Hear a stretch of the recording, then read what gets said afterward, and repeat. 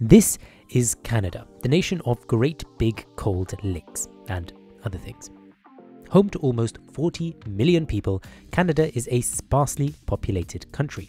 And after having seen how cold it gets in the winter, the fact that everyone is basically within 100 kilometers north of their southern border, I guess all makes sense now. But anyway, as a highly developed economy and the least populous member of the G7, what is Canada's economy like? Well, let's find out, and welcome to the economy of Canada. Also, quick shout out, we are now on Instagram, so go and check Instagram and give us a follow. Link in description. Okay, so let's fly through some history. Canada's economy in its early days was based off the production and exportation of some core products, such as fish, fur, timber, and wheat. Native peoples even hunted beavers and sold the fur to Europeans. And as parts of modern-day Canada were part of the British Empire, a lot of the produce had aligned with British and other European consumer demand. This created a west-to-east trade connection, as resources were sourced from inland and transported to ports in the east for exportation to the British. This period of economic development in Canada saw its economic ties grow deeply with the British. Industrialization didn't come until later, in the 19th and 20th centuries. Canada at the time was poorer than the US and the UK, and in contrast to Australia, a sister country in this point in history, Canada appeared to be economically behind. And it was significantly less influential, since it was home to only 1/10 its modern-day population back in the 1870s, which gives you an idea of just how much things have changed for Canada. For scale, if the UK itself had grown at the same rate as Canada since the 1870s, then it would today be home to a population almost the size of the USA. Anyway, part of Canada's economic success had been its ability to extract its natural resources to feed, firstly, the British Empire, and then, from the 20th century, the USA's mega big boy economy down south. Somewhat similar to how Australia's been able to grow off the back of natural resource exports to the Chinese economy. Throughout the second half of the 20th century, Canada became deeply intertwined with Uncle Sam. Many agreements on trade were reached. Be it the Automotive Products Trade Agreement in 1965, a free trade agreement with the USA in 1989, and its expanded version in 1994, this time including Mexico, known as NAFTA. Since then, Canada's economy has seen impressive economic growth, partially driven by large influxes of immigrants to cater for some of its booming export industries. But like any good and stable economy, having a diverse set of trade partners is also important for Canada. And since the signing of NAFTA, a series of free trade agreements have come into force with Israel, Chile, Costa Rica, Peru, Colombia, South Korea, Ukraine, and almost the EU. It's a bit of a grey area, but the agreement is not 100% in force. Anyway, with all that said, what's Canada's economy like today?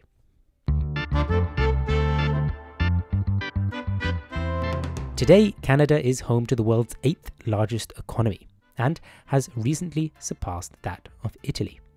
In per capita terms, that puts Canada more in line with the UK, France, and Finland.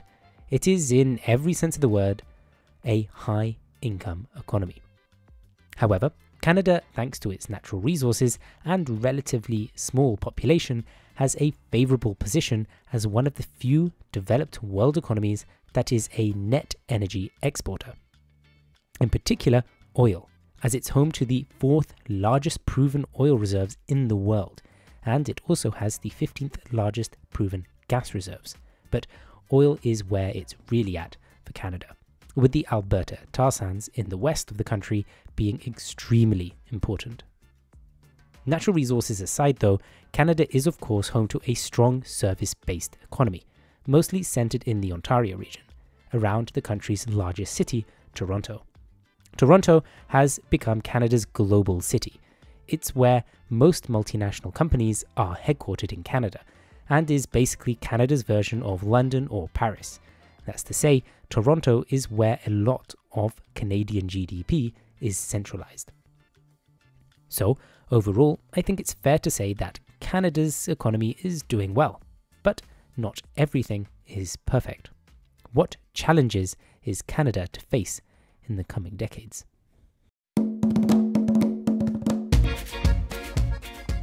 One, have you ever looked at house prices in Canada? Well, chances are, if you're watching this, many of you haven't, since YouTube tells me not many of you are Canadian.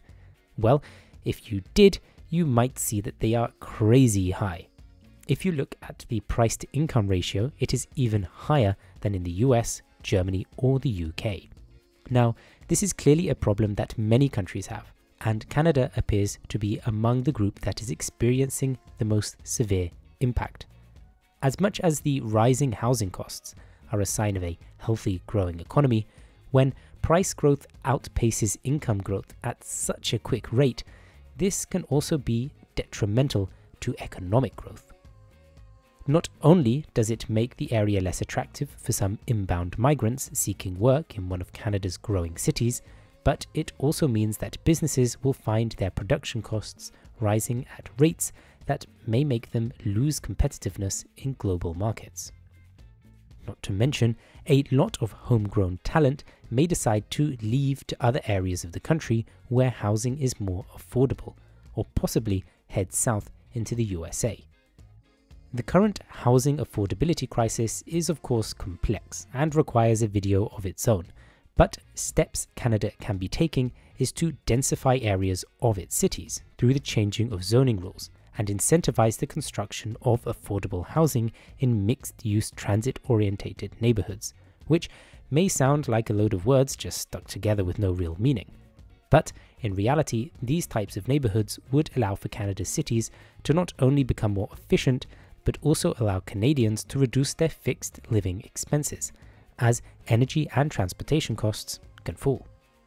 And with a rapidly growing population, Canada will need many more homes to provide for its future citizens. 2. Dirty fuels. Canada's economy is not exactly green. With large mining and energy extraction industries, it is probably a surprise to no one that a lot of CO2 emissions and environmental damage is caused as a result of getting that sweet Canadian ground to flow black gold. Just look at the global position Canada has in mining some of these key resources. The nation's oil and gas industries produce 27% of all Canada's carbon emissions. Now, of course, many of these resources are exported and can be considered emissions that belong to importing nations rather than Canada. But that said, over the next couple of decades, some of these key energy and mining industries are going to continue to face public pressure to be limited, reduced, and even closed. The EU, US, China, and the rest of the world will still need certain minerals and resources in the future.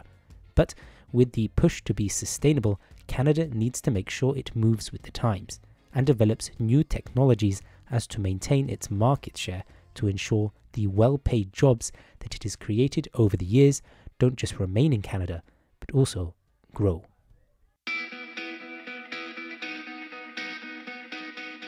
As mentioned earlier, Canada has recently had a series of free trade agreements come into force. Naturally, the impacts of free trade agreements become more apparent over time, as business connections are strengthened.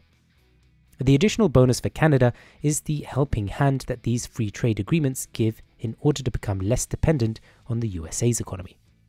Now, the US and Canada have a strong relationship on all levels. The motive behind diversification is not because Canada cannot trust the USA to be a reliable trading partner.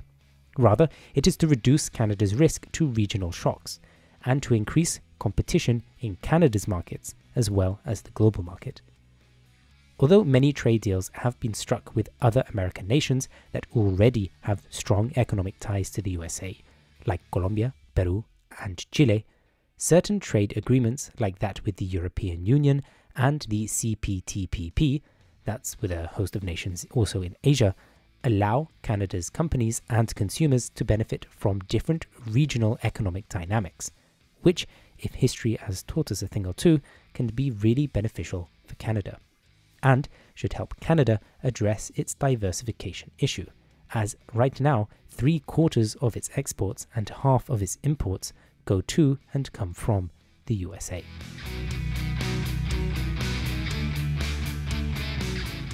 So there you go, the economy of Canada.